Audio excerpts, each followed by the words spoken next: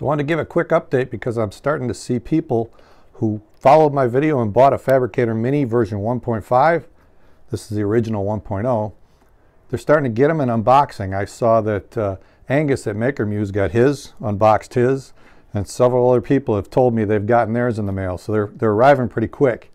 But I'm already seeing some of the questions that I've already answered. So there's a playlist, I'll put a link right up here, of all the videos I made that'll probably answer most of your questions to help you get started. One of the things is, yes, you can add the display with SD card, so you can control it without a computer connected. I got a video that shows you how to do that.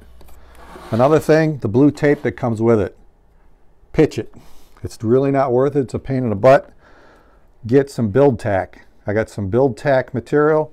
Got a big 10 by 10 sheet. You can cut it into 9 different sections. Give you 9 little build tack sheets for your Fabrikator Mini. And what that allows is you can print ABS. People say, can it print ABS? Yes, it can print ABS. You print with a raft, so it sticks better, but the build tack helps it stick as well.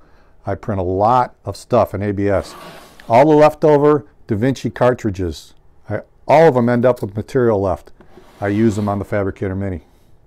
So it's a great little printer. It does come with feet now. I built a platform for it because you want to lift it up to get some air underneath it, but now they've got heat sinks on the drivers. The older ones didn't have it, so you're probably better off with the newer one.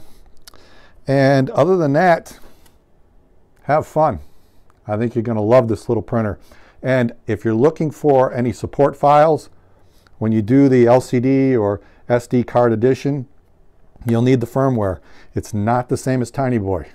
Do not try to load the Tiny Boy firmware into this thing. You need the Fabrikator Mini firmware.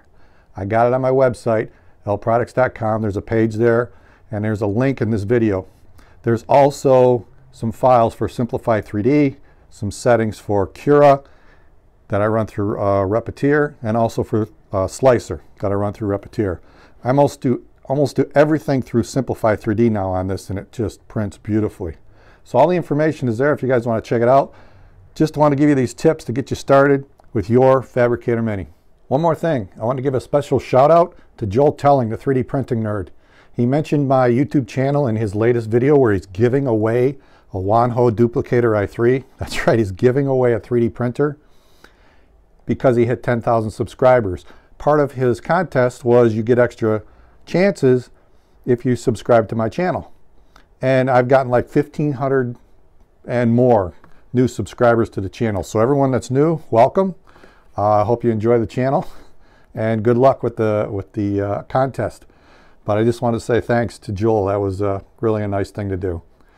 So that's it. That's all I got for now. I hope you enjoyed this brief little video, and I'll see you tomorrow on Filament Friday.